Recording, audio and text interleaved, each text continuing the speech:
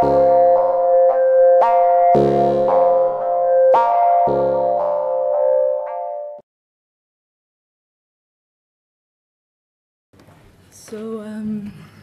hello everyone. My name is Manetta. This is my second LGM. I've been in London, but it's the very first LGM talk. So bear with me with my first LGM nerves and everything that is part of that. I'm a graphic designer. I work since 2015 only with FLOSS, free software in my practice, which started for me with an exploration into code-based workflows, but also the switch from the Adobe packages to explore many more tools, starting to use Linux. But what these changes mainly triggered to me was another type of attitude towards software and tools that I really enjoyed. So after these first 3 years, I'm asking myself what consequences it has to work as a designer and a web designer using FLOSS as in software, but while doing FLOSS as a certain attitude. So in this presentation, I would like to focus mainly on the latter. And speak about something that is not and maybe also should not really be defined so specifically, but it triggers a lot of imagination to me. And I should go here, which is something that maybe could be called a FLOSS attitude. So more specifically, in the context of this presentation, I would like to speak about what a FLOSS attitude also can be. While making a static website, and it's actually nice how it connects back to the work of Ricardo and Anna and Ginger, because I also used Pelican in this project, and Markdown and all those things. So to unpack this question, I will talk about a specific website project that I'm currently involved in. It's the process of making a website for a relatively new initiative in Rotterdam called Varia. And this is the website that, it's still work in process, it's not fully done, but ready enough to be brought here, I think, I hope. Varia is a collective, it's a collective initiative, well, it's not a collective, it's a collective initiative around free software and what we started to call everyday technology. We're still trying to find out what we are and how we can operate, but the idea emerged from a wish to have a shared space in the city of Rotterdam, and that's where I live, that can host different practices of a very diverse group of people. The we, in this case, is a group of 15 artists, designers, programmers, and educators. Some of them really work a lot with free software and others a bit less. So we're not really a collective, we're not really a hackerspace, but we're trying to figure out what we can be while doing it. So this is our space that we have. And one of the formats to organize ourselves is that we're trying out is the one of thematic work groups. So there's a work group around a shared library, there is a work group around a Riso printer that we have, an administration work group, but also one, which is the one that I will speak from today, which is a group that is concerned with the website. And I say group here. It only works if you can see a group as 2 people. The website work group exists at this moment out of myself and Roel Roskam-Abbing, who happens to be the next speaker in our event of today.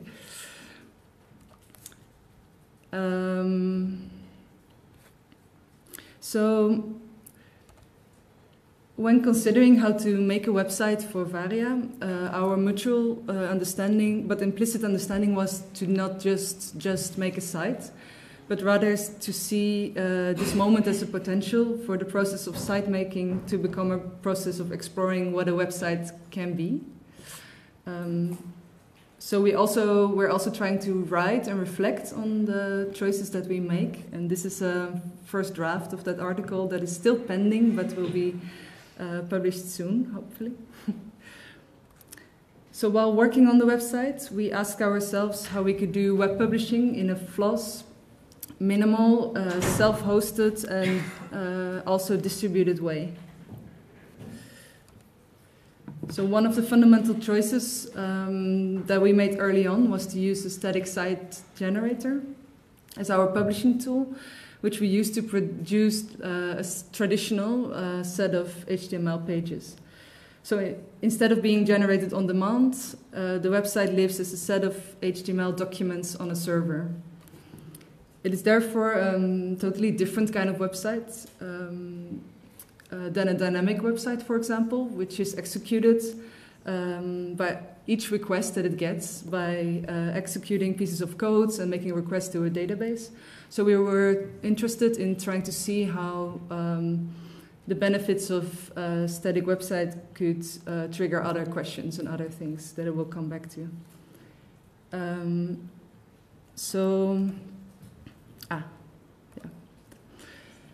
So these are the files that we're using to make the website. So we're using, as I said, the same tool. We're using Pelican. On the left, you see the files that the Pelican comes with. So there's a folder for the content files. There's a makefile that has like lots and lots of recipes to be able to generate the website, to also upload it to a server and other things, or run a local server to see and check your work while you're doing it, while you're working on it. There are plugins. We're trying to also make our own plugins. And then there's the theme folder for the CSS and templates. And it generates the output folder that you see on the right, full of the static, traditional HTML files and other things.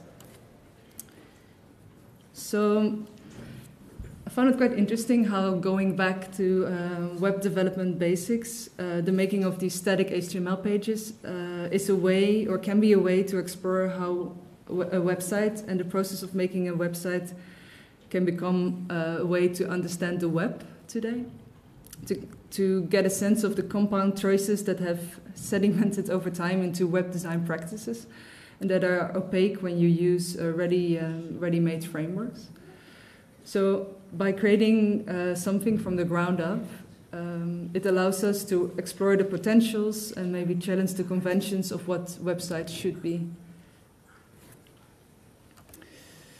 So while being in the process, working with these static site generators, we got also a lot of troubles, and we were fighting with the templates and translation functions and things like that. But we also encountered three sort of specific web design attitudes that I would like to highlight briefly. Minimal computing, the use of independent self-hosted services, and the exploration of distributed ways to reach publics.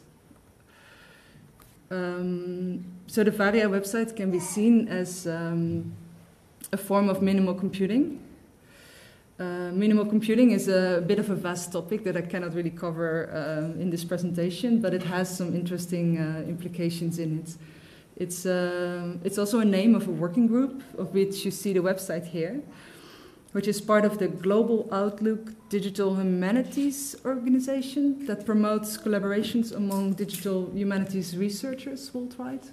Quite interesting. So they use the term minimal computing to refer to computing done under some set of significant constraints of hardware, software, education, network capacity, power, or other factors. And they are trying to write on what minimal computing can be and to reflect on that. And so I would like to highlight on three parts from one article that you see here, written by Gentry Sayers. And that also reflect back on the work that we did on the Varia website, I think. The first one being minimal dependencies, an aim for minimal dependencies or minimal maintenance. as a way to speak about the reliance on scripts, databases, a lot of libraries, versions and software in a minimal way, to decrease resource demands and processing time, but also to decrease the labor of updating, moderating, and stewarding a project over time. The second one being an interest for the aim for a maximum. So instead of minimum, they also sort of turn it around and say the aim for a maximum ephemerality, or what can maybe be translated as humanness. I found it, I was looking for a good word to make that a bit clearer.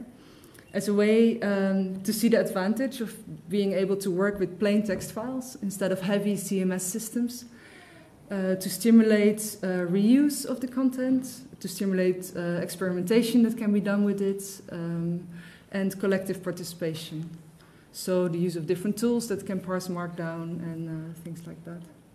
And a third one, being an aim for minimal vulnerabilities, to decrease the risk of possibly security risks and attacks, such as cross-site scripting or SQL injections, which is something that is actually interesting that a static site diminishes,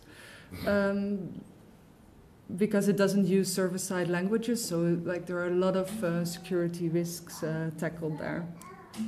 Which brings me to the next attitude, so to say. It's one that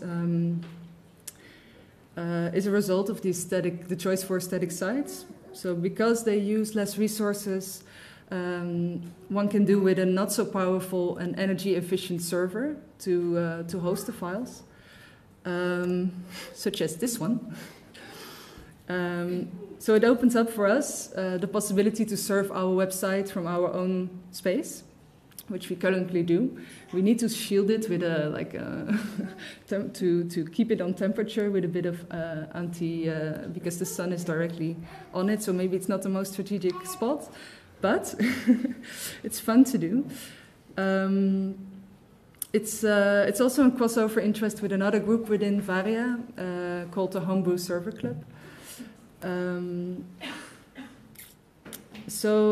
But also in essence, the choice for self-hosting is opposing a sort of cloud mentality, where the material circumstances of the hardware and the hosting locations are totally made irrelevant for a user, meaning that any servers can be deployed, scaled, and migrated, etc.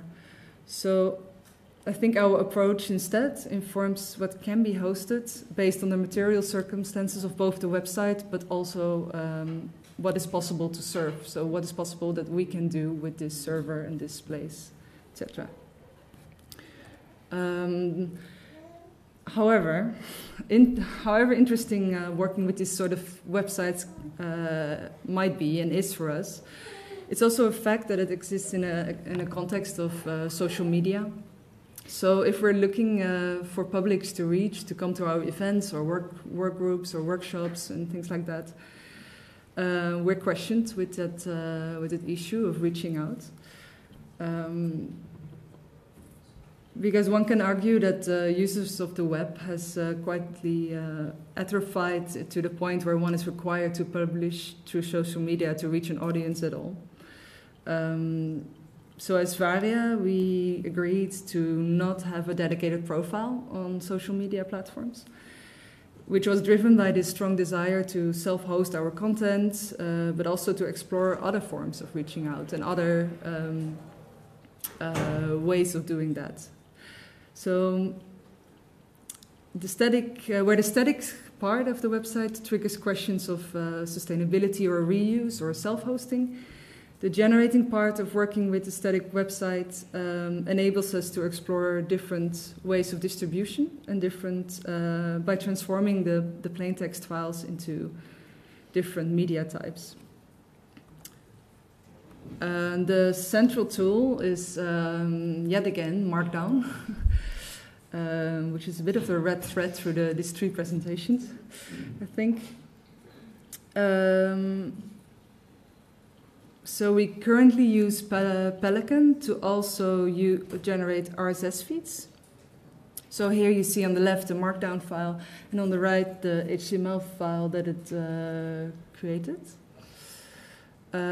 We are working on a still not working but almost there plugin to generate a calendar file that you then can import in your own calendar applications.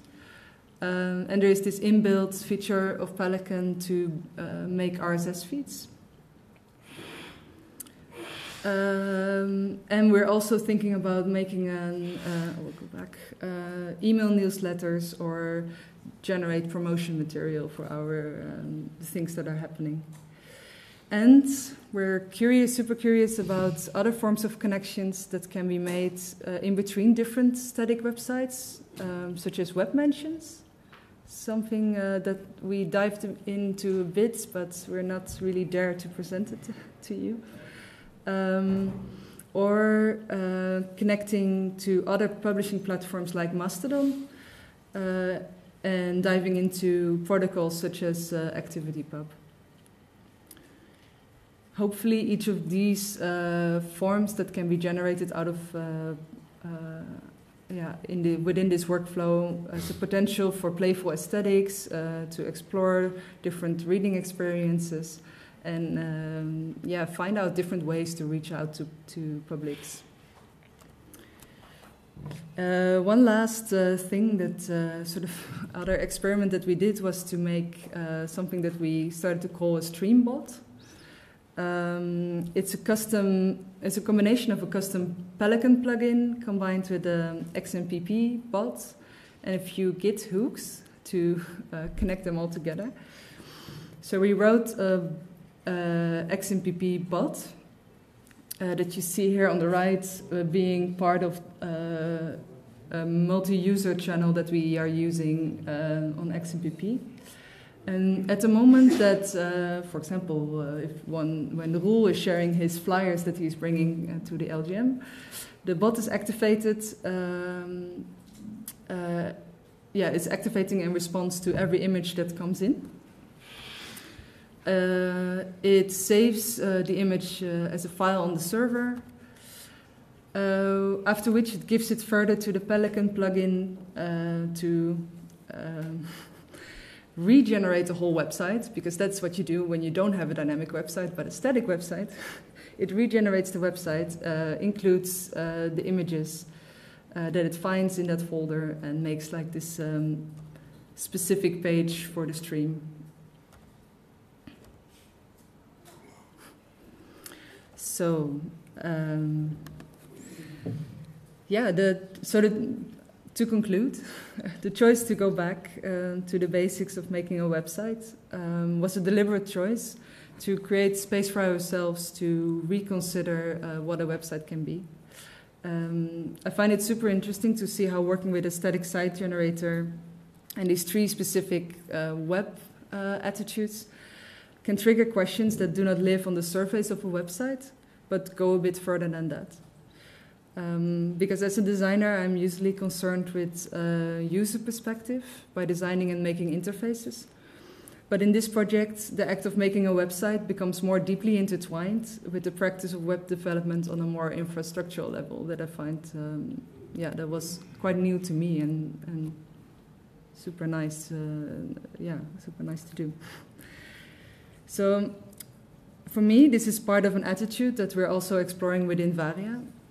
We're learning, regaining control over our tools and means, combined with a playful experiments, are for us a way to engage with software as a cultural product. So I like to think of this, that it could be also called a FLOSS attitude, something that I understand, that I have a lot of troubles with to put into words, but something that I understand as an engaged attitude towards software and infrastructures, as a way to learn and keep on reflecting on them together. Thanks.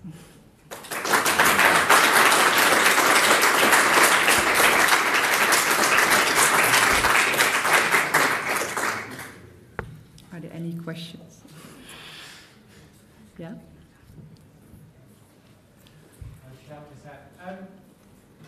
It's very interesting. I mean, it's a sector I was working in until last year for about 10 years, and more recently very interested in static site generation, stack, things like that.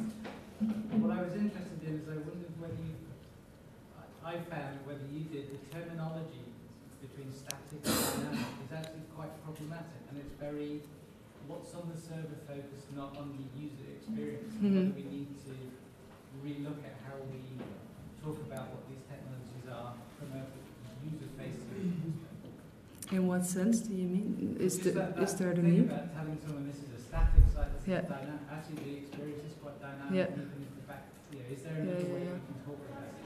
Yeah, that's a good point, because at this moment we're only thinking about making site, indeed. And the question is if it's important for the user to be experiencing that this site is different, right? Or that... Well, most user experiences on a statically generated site are still dynamic. And so when you're trying to talk to someone who is not a developer about, well, we can build you a static site, or it becomes a barrier, this terminology, whether we need to rethink the terminology for that. Yeah. That's I don't know what to say to that, but I think it's an interesting point, indeed. Because the static has a connotation of being very traditional and old. Yes. Correct, yeah. Yes. Yeah, I'm Quinn, W3C.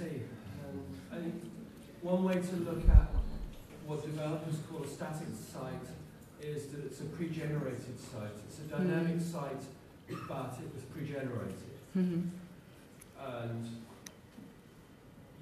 there's lots of reasons to do this, many of which you talked about, of course.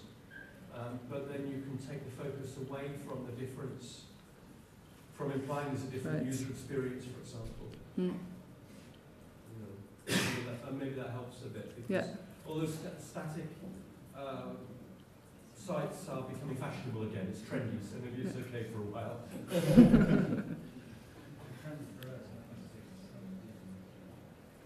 In the magazines and stuff like that.